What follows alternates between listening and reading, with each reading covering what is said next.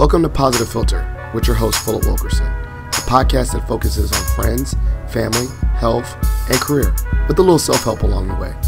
Please join me in this journey for self-improvement, and I hope what I have to share will make you a better person, thus making the world a better place.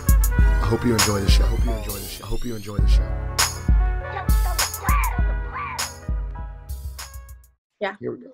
Hey, ladies and gentlemen, boys and girls, it's Positive Philter. Philip Wilkerson back with another special guest. I'm joined by one of my students, Maia Perry.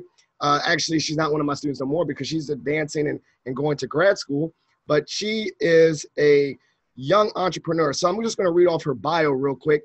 Maia is a brand and social media strategist. She partners with diverse companies, executives, and solo entrepreneurs to grow their personal and professional brands. She is currently interning for Michaela Stotts, a lifestyle social media influencer and founder of Soul Sister, creating a specific target audience, generating strategies to grow, develop, and improve Soul Sister's brand. She's an undergraduate student at George Mason University. Her degree is in communications with a concentration in public relations. And as we know, as I said earlier, she is going to be advancing and continuing and getting her master's. So quite an accomplished student. And so I kind of did that little run through. I brought Maia on the podcast because I wanted to talk about young entrepreneurship. I think that's great. I think that she is a young leader. And I think she has some things to share with other people, even myself. I'm learning from people myself. So Maia, was that, I know that was a quick little introduction off your bio, but is there anything I particularly left out while introducing you? No, not at all. Okay, well, that was pretty easy. So let's just go back in the time machine. The time machine is, why did you pick Mason, or just particularly if you don't want to talk to Mason, why did you even pick communications? Well, I picked communications because it was something that I wasn't good at. I was very shy and introverted, and whenever I would have to talk to people, I would get really anxious about it. And I was like, okay, well, maybe if I go to school, then I can learn how to communicate better, because that's definitely something that I needed to improve on for any industry and personal relationships. And so I went in and I realized that comm is definitely a major that can literally go into any field in any industry. And so that is what I liked the most, because it was broad, and it wasn't as if I was only majoring in engineering, for example, and looking for an engineering job. I couldn't go into different fields. But for comm, I could do HR representation, I could be an account executive, or what I'm doing right now, which is social media and brand strategy and consulting. So I think that major really helped allow me to dive into different and diverse opportunities and platforms and fields. So when you're saying diving in, and particularly your niche is social media, when did you realize that you use social media? You're not just studying for likes and getting likes on Instagram, where you wanted to use it as a actual professional platform? I think I've always wanted to help. I'm a big advocate for helping people. And so I always thought it was interesting in celebrities and how they had PR representatives, which is why I the PR concentration. But then PR was just something that I wasn't as interested in anymore. And so then I had an internship with a local organization in Nova, and it's essentially it's kind of like an sorority for older women, where they come together and they hang out and they just talk and have conversations. And I did their social media, and I thought it was really cool. And I knew that I was really creative, and I loved writing, and I loved implementing strategies and problem solving. So I thought oh, why don't I just start this into an actual business for myself, instead of working for someone else and having to deal with all the irritating and possibly annoying things that would come with that. So how did you know, as a young entrepreneur, what guidance did you know about starting your own business? Did you just Google it yourself? How did you know to start your own business? I have an aunt, and she works in government contracting, and my and then my dad started his own government contracting business. And I was like, oh, well, I want to have my own business. My dad's sitting there making a decent amount of money, and he doesn't have to deal with other employments or the not hardships, but the frustrating things that come with it. And I also don't like the idea of not being in control of my employment and not having my own rates and not having my own schedule. So it was definitely advice from my parents. I did my own research and things and just like dove into it because I knew that one of the biggest things people struggle with is the fear of starting businesses. Mm-hmm. And I can't just sit around. I'm young now and I'm about to graduate. Like, why not just kick it off? And if it doesn't work, then it doesn't work. But at least I like tried to do it. Nice. And I think that's awesome because, I'm 30 something. I know my age, 35. And I didn't know that it was so easy to start your own LLC. A matter of paperwork and paying someone and you did it. You're a business leader. But there's such an intimidation with business and no one knows how common it is for the common man to start your own business. But you have that family member. It's similar to me, like one person I knew said, yo, how you do it? And it kind of brought that stigma down. When you tell people that you're an entrepreneur, especially at your age, do you get some, not say backlash, but like that kind of roll your eyes, like, are you serious kind of thing? Or are you saying that the stigma of being a young business leader is kind of going down? Like you're seeing more and more young people do this? I think it's definitely going down. And I think a lot of more young people are venturing out into the entrepreneurship. And I think sometimes with the older generation, it depends on what I say. If I say like, oh, I'm starting my own business, and they feel like that's cool and that they're glad that I'm doing it. But whenever I go into the fact that, oh, I'm doing it it's like more focused on social media, that's whenever they're like, oh, like you can find a career in social media. Like that's not a real job and things like that.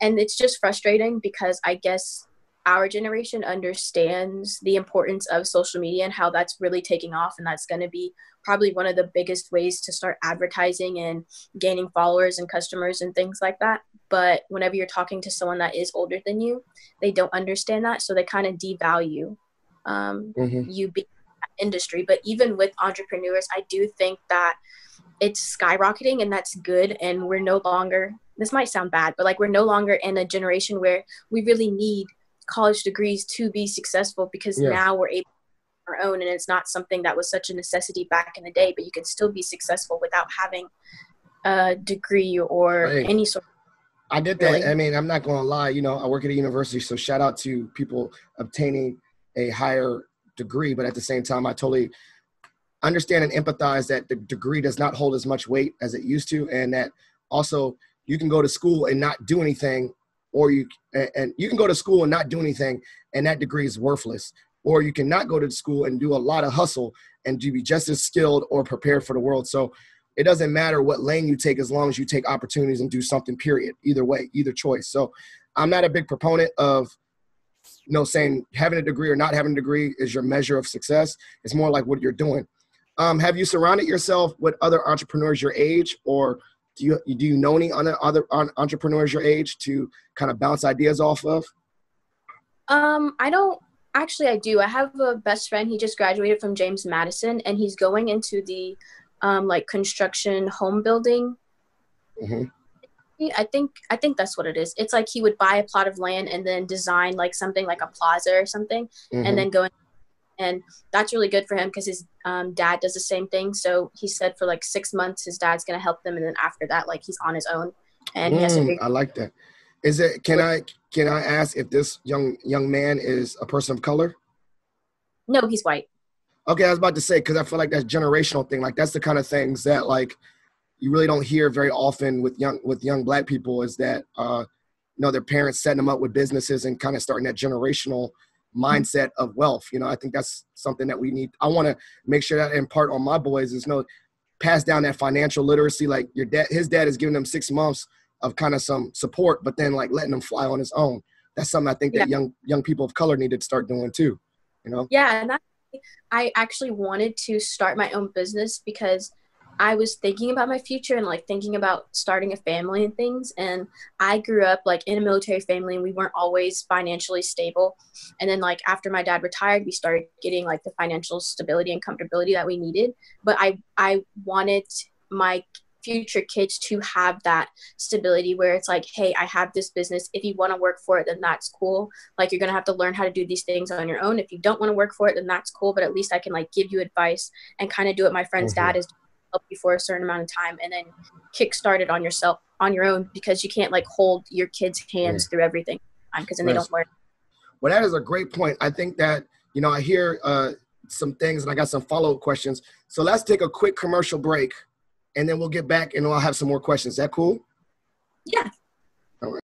So this commercial break is brought to you by Positive Philter. Yes, myself, because I have no sponsors. So if you really enjoy listening to this podcast, please consider leaving a review on iTunes or Stitcher. Every review helps spread the message of this podcast to other people. And if you have a favorite episode, please reshare that episode randomly on your Facebook wall or through your Instagram stories. The more and more people share these episodes and get them out to other listeners, the better this podcast will do. So back to your regular scheduled episode. Hi, thank you. We're back from our commercial break. And I also want to say for the listeners, I pronounced her name wrong. It's Maia, like the singer from the 90s. I know I'm dating myself. And also slightly embarrassed because I probably called you the wrong name since our friendship and knowing each other this whole time, and you corrected me. I'm glad you did it on a public platform like a podcast. Feels really good. I'm just teasing. But as we left off, we discussed, families and support and how, you gave a great example of how starting a young business, it's really helpful to have family support, and kind of you even said it yourself that generationally you want to set the framework of being an entrepreneur and providing that for, whether you have children or not, but that future generation, and just kind of like how we need to build that standard of, entrepreneurship that you can start your own business and kind of lay the groundwork to support your family and kind of give them that, I would say, not say safety net, but that understanding like, if you want to jump start your career, I kind of, as an entrepreneur, you can come into my business and then kind of make a determination whether you really want to do this full time or do your own thing, but at least that you get some real concrete work experience with me, your parent. And I've heard about that a lot too. I know a lot of my friends that when they graduated college or stuff, they worked for the family business for a little bit, and then either they stayed with it forever or they eventually branched off and did their own thing, which, I'm pretty sure you've seen that example as well. Yeah. And I think go ahead. Even aside from like the generational, like giving them like some sort of foundation, I think that it's really inspiring for your kids to know that like not only did you do this, but then they'll be able to do it as well. So, or at least that's something I feel like a lot of kids feel as though like they're maybe not as capable as they really are, and they're kind of like too scared to push themselves to do more. But whenever you do surround yourself with people that are ambitious and that do have that drive, it just like encourages you even more to want to accomplish the same things they did or even like better. Yeah, I got that. I love that. I think that's a great turn into my next question is like, what concrete lessons have you learned about yourself as an entrepreneur? Like, what lessons did you learn about yourself professionally? Like, wow, I never knew I could do this, this, and this as a professional. I think one of the biggest things I learned, which was actually a fault of mine, is that I'm very big on I'm a procrastinator, and I am very impatient. And I was really scared to start because I knew that if it wasn't successful right, then I would be like uninspired and I wouldn't want to do it anymore. Mm-hmm. And I was talking to my boyfriend about that, and he was like, well, everything takes time. Like, you just need to learn how to be patient and like put your all into it. And if it happens, if it doesn't, it doesn't. But like, you can always be proud of the fact that you tried to do it. So I think that's one of the things that I've learned the most, is that progress is patient and progress comes over time. And I can't just sit there and expect anything to happen, whether it be in business or in school or in my personal life, to just like flare up and like go viral or whatever. Yeah. So I like that. But then what do you do to set metrics of success? Like, since it's not going to happen overnight, but then at the same time, you need to know that you're putting in work and it's actually doing well. So how did you say, okay, I'm gonna be patient with myself, it's not going to happen overnight, but then how did you force yourself to like check back in and see if you're doing well? So I actually started a goals list. And so whenever I started making my business, I had a 3-month, a 6-month, and then a 12-month goal. So in 3 months, I wanted to like complete the website. I wanted to like already have my Instagram handle and like the domain name and just simplistic stuff like that. And then by 6 months, I wanted to gain a little bit more experience and like hone in on what my services were going to be, like what the rates were going to be for those services, how I was going to do it, how I was going to network and things like that. And then by 12 months, it would just be completely finalizing everything. So by the end of the year, so like, let's say it was this year, by the end of this year in 2021 in January, I would like be kicking off everything. So I would go back and like look at these like 3 months, 6 months, and then 12 months, and then see if I was able to accomplish all of them. And I was actually able to do it, which I was really surprised by. And I did it faster than what I anticipated. Yeah, I was about to say, what if you got to your 6-month one, do you like rechange the 12-month goal, or do you just like, okay, that 12-month goal is still a 12-month goal? I don't, you know, like I'm saying, like if you already checked it off, it's not like, dang, I knocked it out in 6 months. Do you totally like go all the way to the 12, or just like you like set a 12-month goal and then you don't look at it until it hits 12 months? You know what I'm saying? Like a surprise to yourself. I think for me, it was whenever I was doing it, I was still in school. So I am still in school, Yeah. but I kind of felt that breakup. Okay, like whenever the 12 months come, like let me focus this 2-3 months on like school, and then I still haven't reached 12 months, so then I have extra time to do it. So it was me trying to learn how to balance school and the internships that I was already having, and like spending time with my family and my friends while also dedicating like 6 hours out of the day to make a website and find out like the logistics of LLCs and things like that. All right, so like we did talk about the school of hard knocks and your life experiences, but just kind of concretely to bring home, like, what's the point of even going to college? What classes have helped you become a better entrepreneur, like actual classes that you've taken in school to say, okay, well, if I am going to be in school, these classes have been helpful for me? Part of me, I don't know if this is a bad answer. I will say, go ahead. There's no bad answer. You know what I'm saying? It's your experience. I will say that a lot of the classes didn't teach me what I wanted to know or what I really needed to know. I think maybe the one class that inspired me to start my own was writing for public relations and to work with a local client in Fairfax, and they were a cross-Mediterranean restaurant, and so they made like authentic food. They traveled to Turkey and like brought back all the ingredients and things like that, and I was able to write content for them, blog posts, give suggestions for their website and social media and stuff. And I think that kick-started me realizing like, hey, I'm actually good at this. My professor thinks I'm really good at it. This client really likes me, and like actually pulled me on later in the future to help implement some of these strategies that I gave them. Go ahead and like turn this into a business. So I think the less lecture classes that you take and the more like hands-on experience, kind of like research courses, that definitely like helped inspire my entrepreneurship and then gave me that experience that I can have in my portfolio for later on. Yeah, I was about to say, I think that then therefore you're saying like, if it's less talking at me, but actually let me do some real work that translates to my career, that felt like a more useful class, if that makes sense. Like, you know, like I'm actually implementing something and actually doing something that kind of feels like a job. And then I feel like I can pull from that experience and actually use it for a job. Because I've done the same thing where I was, quote unquote, a client of some students. They had to help me with promoting career services, but they did in the class, their assignment was to do work like I was their client. And so I bet they found that more helpful than someone just talking at them. Yeah, and I think that's something that really does need to change in the educational sector, because we have so many classes that are just lecturing. You just read the textbook and you figure out these definitions, and then you learn this chapter and you take the exam, which for some majors, that might be exactly what you need. But I think, or like if you are going into the PR industry, I really think that there needs to be less, like this is a persuasive class, let's read about all the persuasion. And instead like a class where it's like, okay, well, we're going to put you in a situation where you have to negotiate for income. And that's something I don't know how to do. And I think it's something that a lot of students like need to be able to learn how to do. So instead of just sitting there reading, like having those hands-on classes, like writing for like featured writing classes, the social media strategy class that's there. I'm taking that in the fall of this year. uh, Mm-hmm. online journalism, like those things, I think is where like you take the most from it.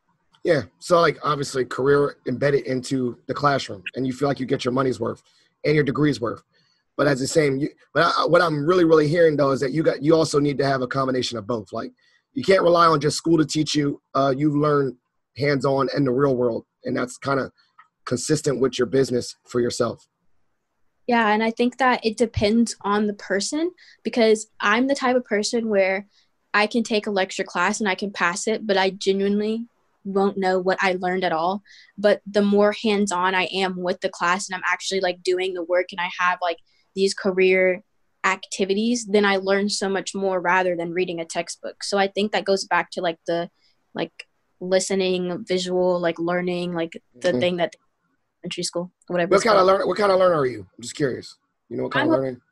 visual and hands-on learner. Yeah, I'm an audio and hands-on, so I need to listen and hear it and have someone explain it to me. But then after that, I need to actually do it, similar to you. Yeah. So like this is crazy. How do you balance going to school, networking, and then starting your business, or not starting, but actually doing your business? How do you balance those different buckets of yourself and actual real priorities of life? Because I from what I've learned from entrepreneurship is that if it's your business, it doesn't stop. Like there's no Yeah. 9 to 5. Like if you don't do that email at 10 o'clock or whatever at night, I mean, you're the captain of your own time management with a business. So how do you balance all those different roles in your life? And then also additionally a daughter and you say you got a boyfriend, a partner. How do you balance all these different roles? I don't want to say it's hard, but it's definitely interesting. I think with school, during like the regular semesters, fall and spring, I'll focus more on school, and maybe on the weekends I do things here and there. But whenever I was doing more like business oriented things, it was during the summer, because either I was on like 2 classes, but I had the extra time that I could dedicate to that. And then thankfully my boyfriend is very career driven, and he's very inspirational and like very determined and doesn't let me like settle for things. So he would like get me about needing to like complete these things, and I'd sit there and complain. He'd be like, well, there's nothing to complain about, like you have all this time, just go do it, like don't sit around, we're not doing anything today. So that was, he understood that this is something that I wanted to do, so I could like take a step back from going out on dates and instead like sit there and me do my business stuff while he was studying for like his FE exam or things like that. So just finding people that understand what you're doing in ways that you can somehow mend them together in the same thing. Gotcha. That makes sense. There's some good lessons. How do you balance? You're a dad. I said, how do you balance that? You're a dad. You're an entrepreneur. I don't sleep. So I made a master list. I made a master list of my roles in my life and prioritize it. And obviously, father, husband, and husband. I don't even think that's my number in my top 5. My job, my normal 9 to 5 is one of my priorities. It's my steady paycheck. But father and husband is my number 1 and 2. And so I always think mentally, like, what am I doing that's taken away? Like you saw, I got my kids. I got to make sure my kids are a top priority, and my wife. And then I try to just squeeze everything else around it. But at the end of the day, I know that the 1 and 2 is the most important. So if it were to sacrifice, I'd have to okay, my little side business, my little podcast, whatever, that's not my top 10. So if I had to like reschedule a podcast, I'm okay with that. I let that go, as I know, because my kids and my wife are number 1. So I kind of had to write a list of my roles in life, and it's always come back to that. Like, okay, man, I had to be flexible with these things, but I'm not flexible. Like, no matter what, I'm not flexible with my role as a husband. I'm not flexible with my role as a father, and everything else has to work around that. So I had to have like those strict placeholders. And I ain't gonna lie, sometimes I fail and I let some of the fatherhood and husbandhood fail a little bit, and I feel bad. I gotta tighten myself back and center myself on what's important. Yeah, and that's actually one of my not always like biggest fears, but like concerns I have is as I get older and like God willing, I do have like children in the future and this business is successful, like how would I balance that ability to be able to still be a mom, still be a wife, and then still have kids, and then still have like a social life and then have friends and things. So it's crazy to like talk to you and you being older than me and like having those things. And Well, I mean, it's a balance. And then, like I said, ebbs and flows. As you know, as you get older, like the friends part. Oh yeah, that was my number 3. Friends and family is very important to me. So that, I mean, even all those 3 relationships, all 3 of those relationships supersede my job. They were always more important to me than making money. But at the same time, there's ebbs and flows where, you know, as parents, I don't get to see like some of my best friends for months. You know, and what I rely on with my best friends, where we go long gaps and not seeing each other like 2 months or whatever, is like still checking in with them via text or quick phone calls. So I had to like reinfuse and prioritize at least the communication of like still checking in with people. But because it does definitely get harder. You don't get to see your friends as much. You don't get to hang out with people as much. So I would say like you mentally just had to put effort and just come back to it.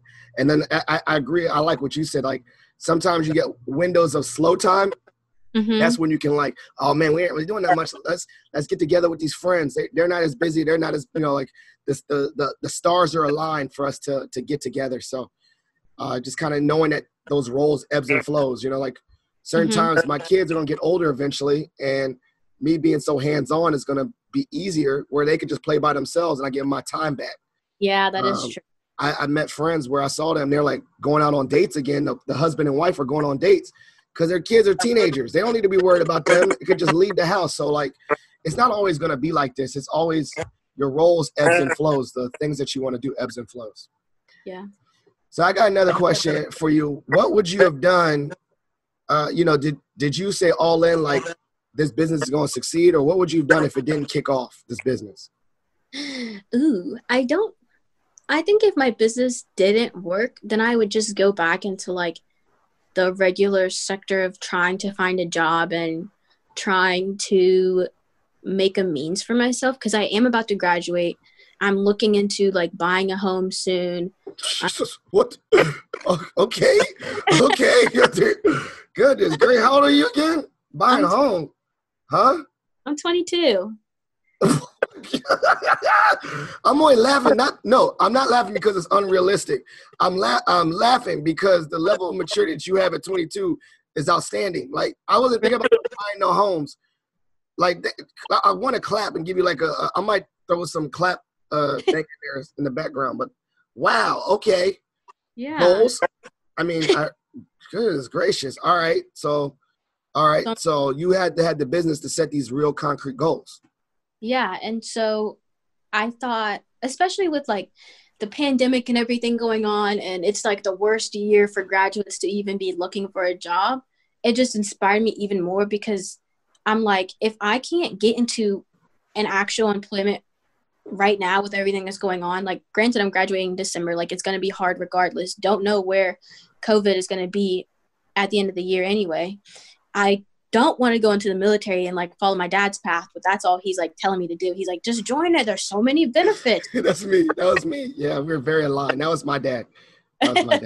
Military bred as well. So I'm just sitting here like, okay, well, this just has to be like everything is just so aligned where like this has to be the perfect opportunity for me to like officially get my foot in the door and start these things. And then now I'm working with this social media influencer, doing so much, making different connections, and it's like everything is aligning regardless of the things that are going on outside around me. I like genuinely think it's going to do well. And if it doesn't, then I'll just go back to like the basic ideas of going on Indeed and applying to a whole bunch of jobs. First of all, you know, you got a career counselor that can help. I don't know who that guy is. His name's Philip Wilkerson. You might have heard of him. And second, I mean, obviously, you know that within your industry, you know, say that jobs are different industry by industry, but with what you can do, it's remote. So you could definitely go into a lane where promoting yourself and using social media, which is a remote job, obviously you're in a good niche where you can still promote yourself in a digital space.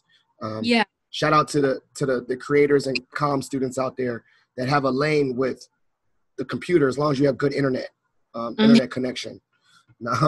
So that's crazy. Dang. I was like, that kind of feeds into what is your goals then? What is your goals, you know, speaking into existence? Obviously you can pivot and change, but what are some goals that you have? And, you know, sticking to the entrepreneurship, what are some goals that you have for the business in the next couple months? I'm hoping by the time this internship is over, I would have my first client. And then from there, I would be able to like network with different people that she knows that might need help in the things that I do. And I'm really focusing on Instagram because that's what I know the most. And like being a personal assistant and like being a liaison through Instagram and just helping branding that way. I'm just hoping that I'm hoping by the end of the year, I'll have at least 3 clients. That's all that I'm looking for is just 3. Gradually, it'll like start building up if I'm able to, and I can start doing the things that I've always wanted to do that I can't do right now because of financial things or because I'm in school and I have to correlate with how my prep is going to act if I like go on vacation and things like that. Bet. That's awesome. Well, we're at the part of the show which we call shot for shot.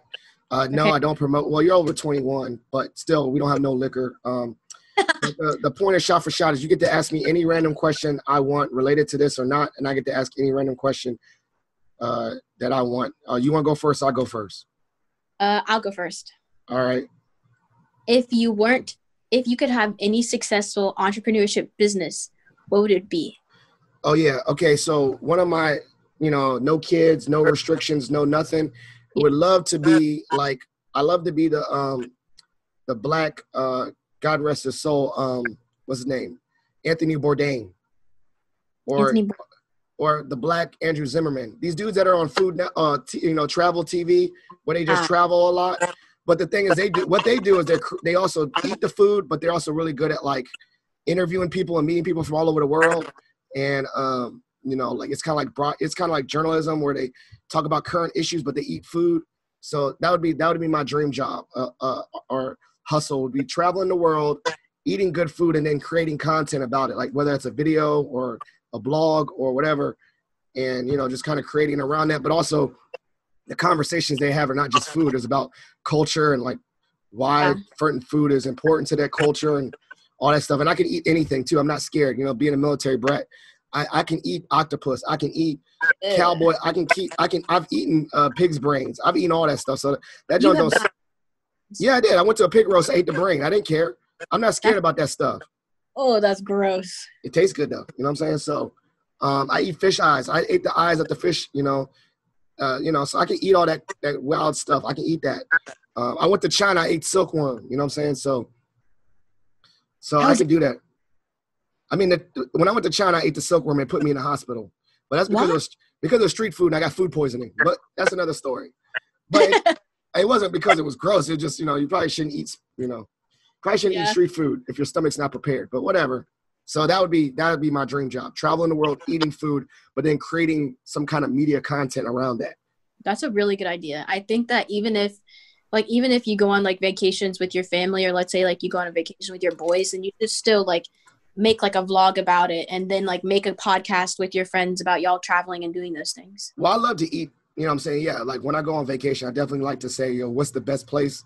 I don't want I don't want the tourist spot. I want to know like, what's the best place for real deal, authentic, whatever, insert whatever, and then eat it and then eat that. So, legit, the best tacos are Americanized, but whatever, the best tacos are in Austin, Texas.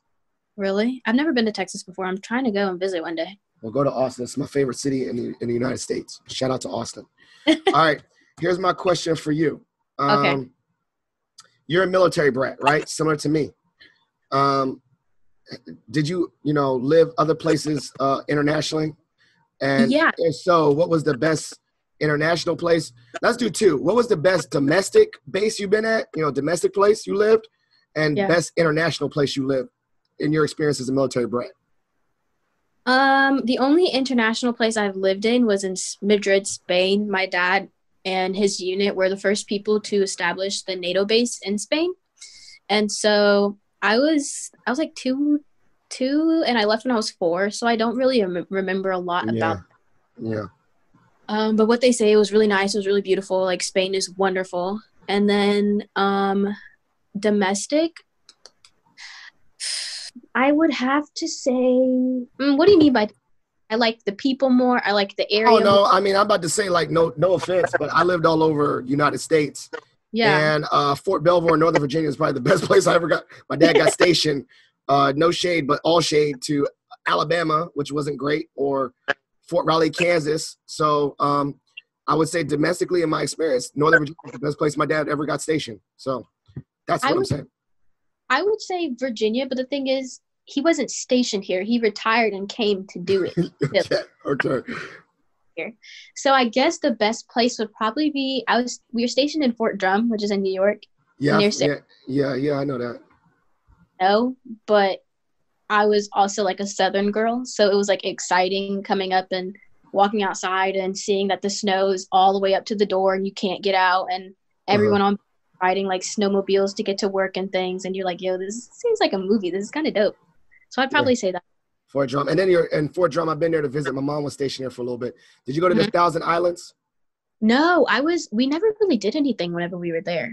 Oh, that was pretty dope. Because that's up there. There's a legit, like, a lot of islands and you can buy it. And some are on the Canada side. And, well, I mean, rich people, you can go to Thousand Island and buy your own island. What the heck? And then, like, build a house on it. And so these people bought their own, like, they're literally, like, legit small plots with houses on them. Thousand Islands. It's pretty cool. All right, well, that's goals. Maybe you'll buy one of those up there. So, yeah. So this is we did a great episode. Maia, not Mia. You know what I'm saying? Like the singer. I can't believe you let me do that. Like that's like me. That's like me when people mispronounce and misspell my name. I just never corrected them because that's just who I am.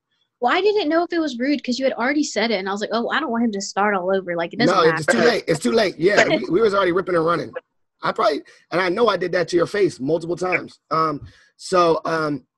With that being said, though, the stage is set. This is your time to, I call it shout outs and plugs. So shout outs means you get to shout out anyone you want to show some love to. And then plugs is anything where you want the listeners to follow up with you. And, just social media handles, website, all that. So the stage is set, whatever, shout outs and plugs. What? For shout outs, does it matter what I shout out? No, not at all. It's called shout outs and plugs. I mean, I legit have no structure besides whoever you want to show some love to for this episode. And then the plugs, though, yes, please, for the plugs, have a little bit of structure of whatever you tell me as a plug, you make sure you give it to me so I can put it in the show notes so that the followers the listeners can follow up with you. So shout outs and plugs.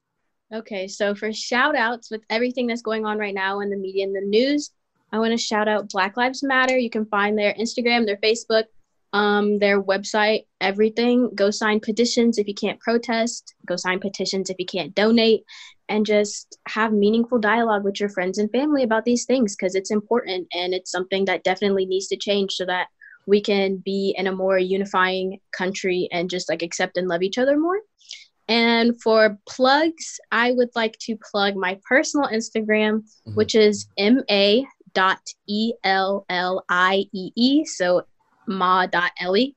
That's my personal brand. I'm thinking about bouncing between doing an official Instagram for my business or just like having its own one. But if you want to follow my business Instagram, then it's Perry, PERRIE.co on Instagram. And yeah, send me a DM or an email or something if you need anything regarding brand consulting, Instagram advertising, Instagram management, just things like that. Excellent. And I'll definitely put both of those handles in the show notes so that people can follow up with you and DM you and learn a little bit and keep abreast to your journey. And, as she said too, with the shout outs and plugs, surprise, surprise, if you know me, I'm an African-American male, Black male. And so this dialogue is very important. And I definitely want to use my platform to share that, like, definitely follow along with the Black Lives Matter. Or, if not, just, if you're not down with like the whole hashtag and all that stuff, still check in and have dialogue across the aisle with people that are different than you across religions, race, all those things, because dialogue is where we're going to have come to a unifying platform and foundation and working together and making this world a better place. So, obviously there's a lot of issues that we can focus on, but if particularly, with these times of COVID-19, make sure that you're staying safe and also that you're just making sure that you're showing love and helping other people in these trying times. So with that being said, listeners of the podcast, please send some questions, Call the hotline 571-336-6560. Follow the podcast, share this episode, follow Maia's progress and connect with her. And then, let's keep it moving. Thank you much, and we're out. Thank you for listening to Positive Philter, a podcast that focuses on family, friends, career, with a little self-help along the way. If you enjoyed this podcast, please share it with your family and friends, and like the Facebook page, Spreading Positivity of Movement. Thanks for listening.